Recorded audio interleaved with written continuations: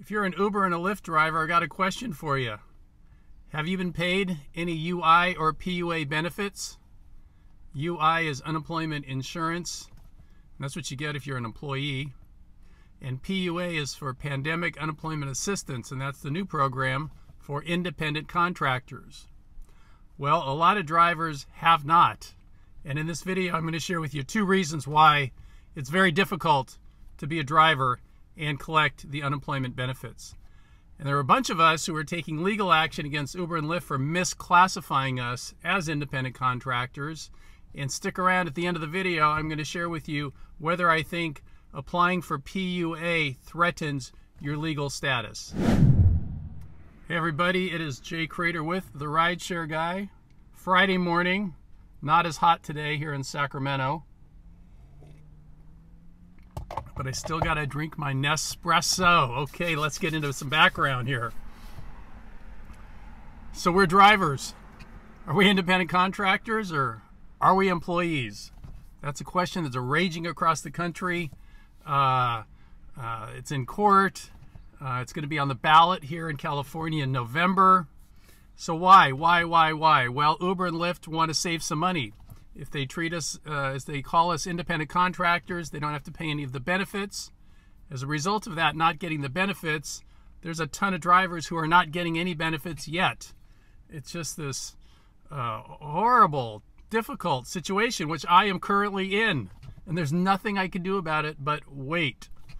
Another reason, as Mark Potter points out here, is that he says Uber and Lyft has been getting away drastically underpaying its drivers by misclassifying them because each driver has to retain an attorney and pursue their claims individually. So what he's saying there is not only do they save money, but they, by us being independent contractors, they preclude us from getting together to file a group suit saying, you know, we were misclassified and we're due back wages. So you got to get an attorney. If you're thinking about it, right below this video, there's a link to a damage calculator. And I'll tell you my story. I talked with Mark Potter, and I went through the damage calculator, and it said over like $500,000. Now, I know that's too big of a number, but I thought, well, if I could just get 6 figures out of it, why not? And they pay all the upfront costs. You don't have to put any money out of pocket. So just click on the link if you're at all curious. If you've done a lot of driving in the last 4 years, you're an ideal candidate. Okay, reason number 1 is the benefits are just coming way too slow. Now, I've been looking at the news, and here's what I'm finding in the news. First, we see here in the country, 2.1 million filed jobless claims, but total unemployment shrinks. So the economy's opening up, and more people are going back to work. But still, that's a huge number. Then we see here, Nevada gig workers frustrated by unemployment system notifications. And they tell the story here. This is the Las Vegas Review-Journal. She has tried calling the Pandemic Unemployment Assistance call center since Saturday. The center is dedicated to adjudicating and helping independent contractors, self-employed workers, and gig workers who are short-term or temporary workers, usually connected with customers through an online platform such as Uber or Instacart. File for benefits. But after about 30 minutes, the line simply disconnects, Luna said. And I got to tell you, yesterday, I thought, why don't I just call? So in California, you can call between 8 and 12. And what happens is you call and you get a message, and then they say, due to the volume, we cannot help you today. And the line goes dead. So you can keep calling, which I was coached by a driver to keep calling. So I kept calling, and once I heard that recording, I hung up and I called again. And every once in a while, it was about every 10 or 15, it was a different voice. It was a man with a different voice. And that one went, it went all the way to where I could push number 1 and then 6 and then 7 and then 3. And then it said, we're going to put you on hold to talk to somebody. But then that same voice came in and said, due to the high call volume, we cannot talk to you now. We are going to disconnect now. I was like, this is crazy. How frustrating that they've stopped paying me and there's absolutely nothing I can do about it, right? I can't call. I've sent them emails. I just got to wait.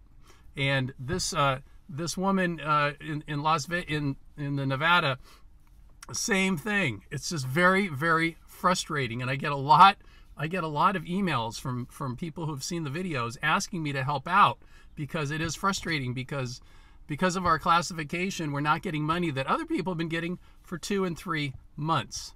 Now here we see a CNN Business article. Uber and Lyft drivers are suing New York State over unemployment benefits.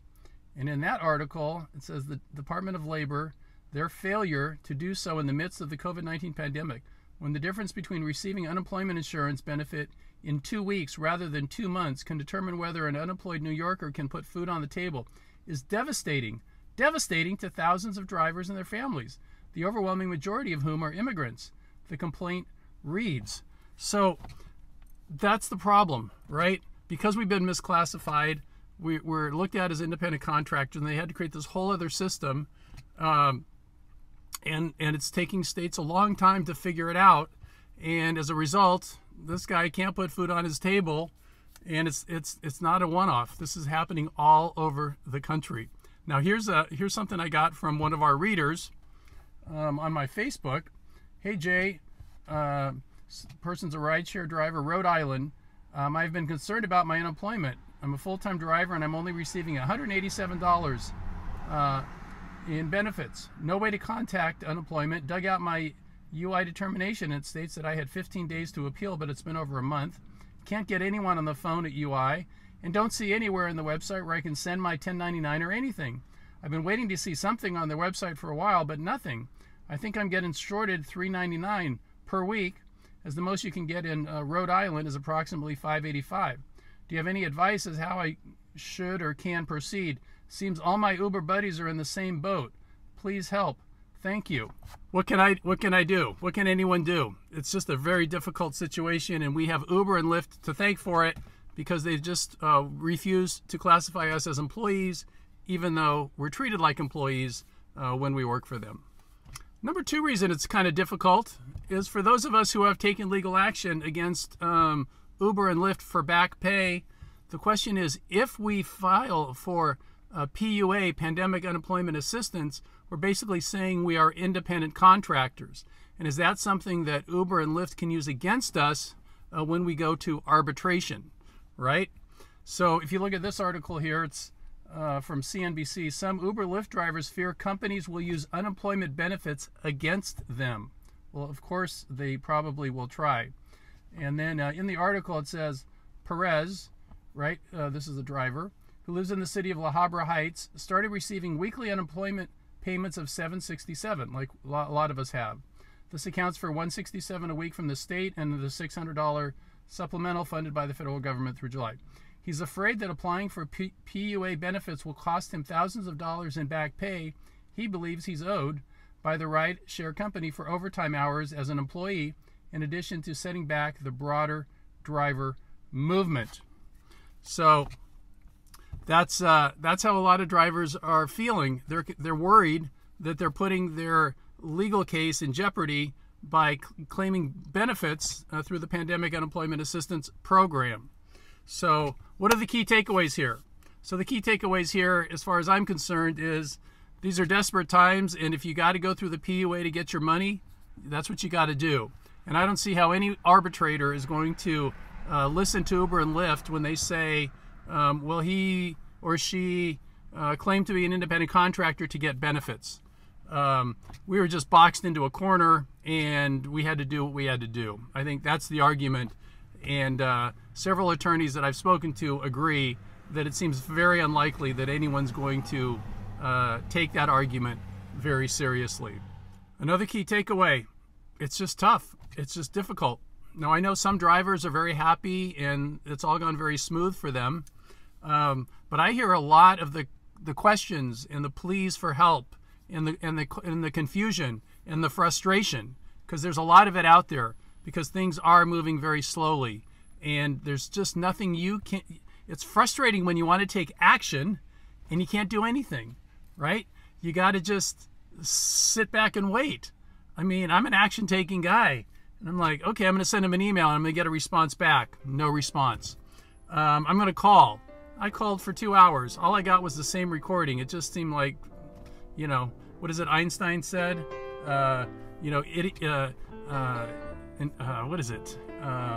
Insanity is doing the same thing over and over again and expecting a different result. So it's just frustrating, and I guess that is the bottom line. Is it's just really frustrating. But we're gonna keep on going. Keep on going. It's gonna work out in the long run. I do believe that. Hey, if you liked the video, please give it a thumbs up. You just click on the little thumbs up. If you've not subscribed to our channel, man, are you missing out? Because we put out five videos a week, all around the gig economy, things that can help you become a better driver, things that will help you get more government money, all things like that. And once you subscribe, be sure and hit notifications so we can let you know when we're going to do our next YouTube Live. This is Jay Cradeur. Thank you so much for watching. I love venting, and I hope you feel a little cathartic, and you got out a little bit of that anger and rage just by listening to me talk about how screwed up this whole situation is. Y'all go out and have a great day. Be safe out there.